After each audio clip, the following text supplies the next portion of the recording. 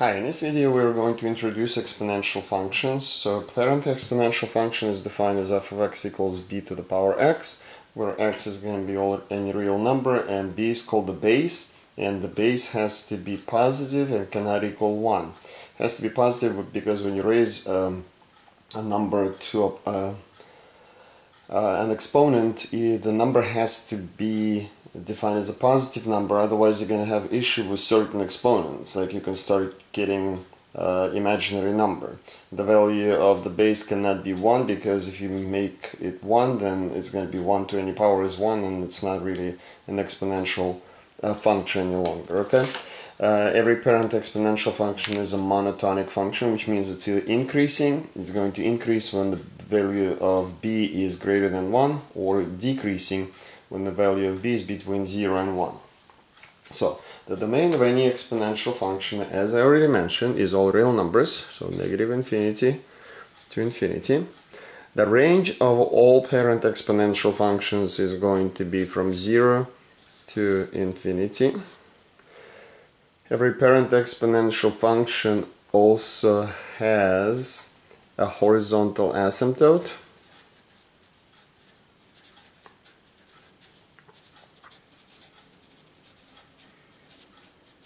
And it also has no x-intercept as a result. Okay? And also every parent exponential function is going to have an y-intercept at the point 0, 1. Because if you substitute 0 in here, anything to the power 0 is going to give you 1. So let's take a look at some problems. I already pre-made tables.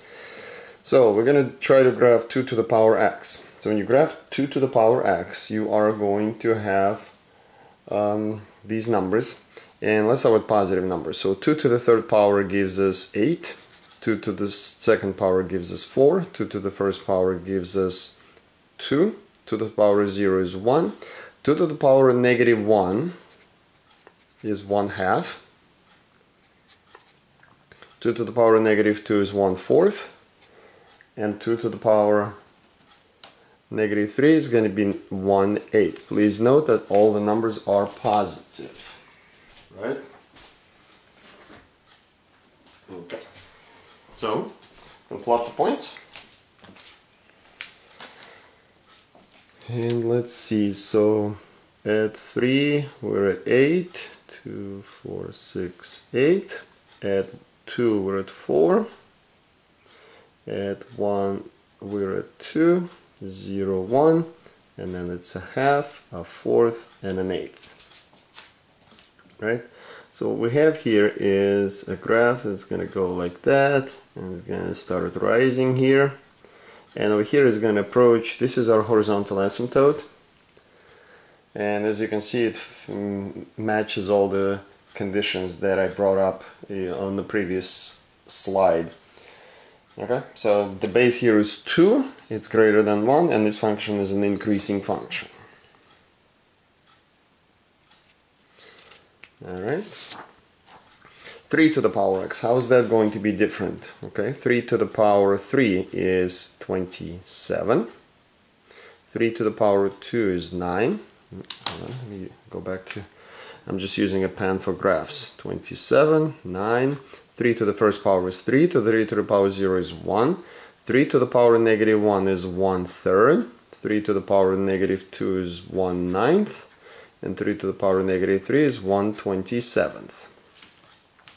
Right? Let's go ahead and plot these points. I don't have enough room here to plot 327, it's way up there. For 2 it's 9, 2, 4, 6, 8, 9. For 3 it's going to be 1, I'm sorry, for 1 it's 3. For 0 it's 1. Then we're going to have 1/3. 1/9. It's going to, I mean, you see it starts approaching on this side even faster, approaching 0.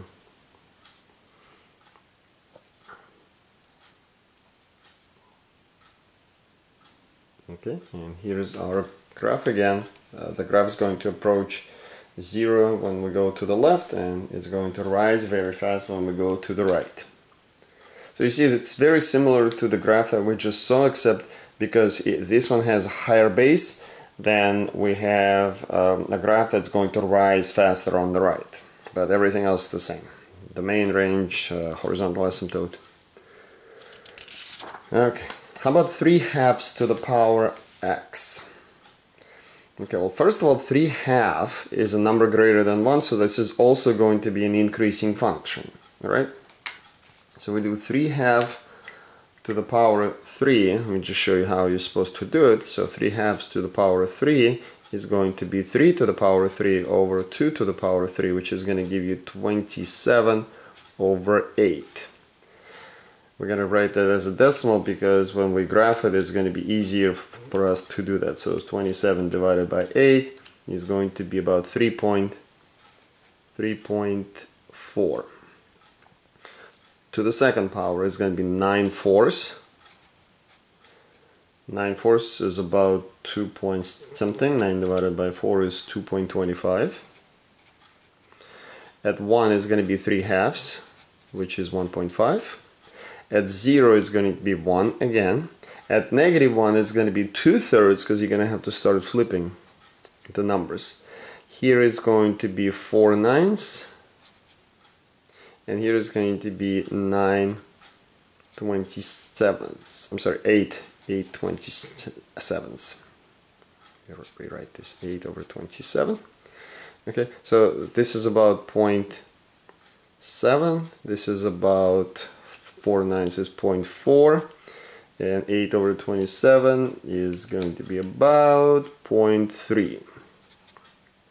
So we're going to plot these points.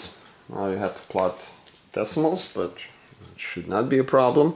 So at 3 we have about 3.4. At 2 we're about 2.25. At 1 we're at 1.5. Here we're at 0. At -1 we're at 2/3. And over here we're about 0.4. 0.3.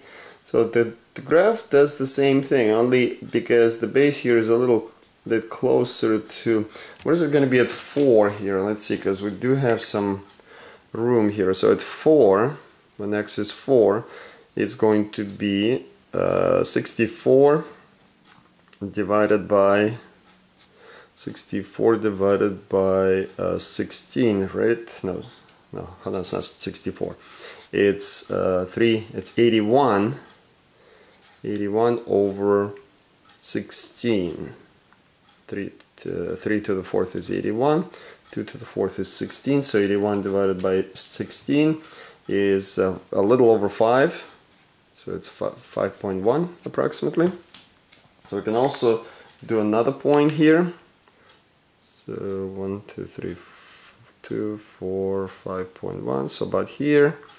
And you can see that this graph does not rise quite as fast, but it's still going to rise. And you can add more points just to have a better idea where the other points are going to be, so it's more precise. Alright.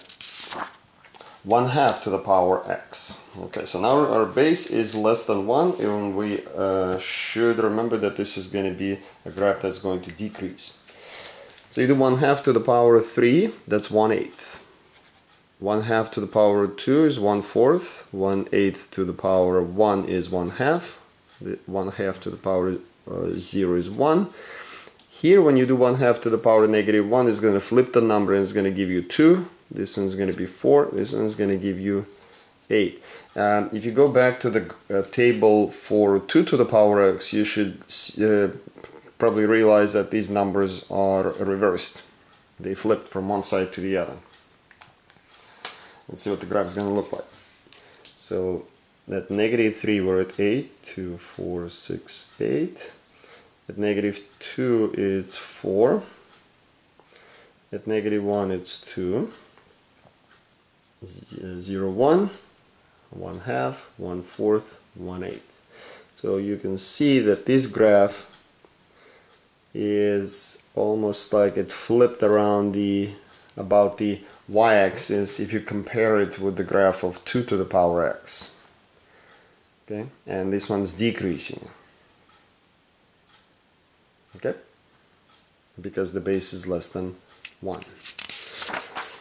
3/4 to the power x. I think it's our last one. So 3/4 to the power x. We're going to do 3/4 to the power of 3. That's going to give us 27 over 64. 27 divided by 64 is approximately 0.4.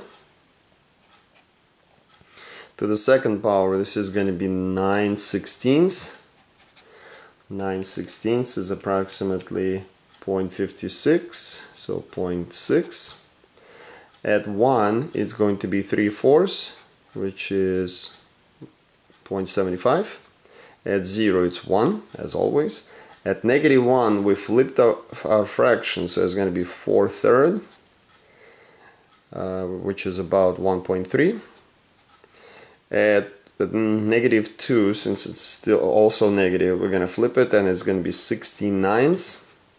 And 16/9 is going to be approximately 1.7, 1.8, I should say. And at 3 is going to be 64/27. So 64 divided by 27 is going to give us approximately 2.5. All right. Let's plot these points. Start on this side. So at -3, we're about 2.5 roughly. At -2, we're about 1.7. That's 1.3, 1. Here we're going to have 0.75, 0.6, 0.4. So if you want, you can add another point on the left to see which, to be more precise with how it curves. If I try to do it at -4, then it's going to be 3/4 to the power -4, which is going to give us 4 to the 4th power is 256, divided by 3 to the 4th power, which is 81. So 256 divided by 81 gives us about 3.16. So here we're going to be at 3.16, and of course you can always add more points and make it even more accurate. So this graph is going to look like this, and there we are. That's it.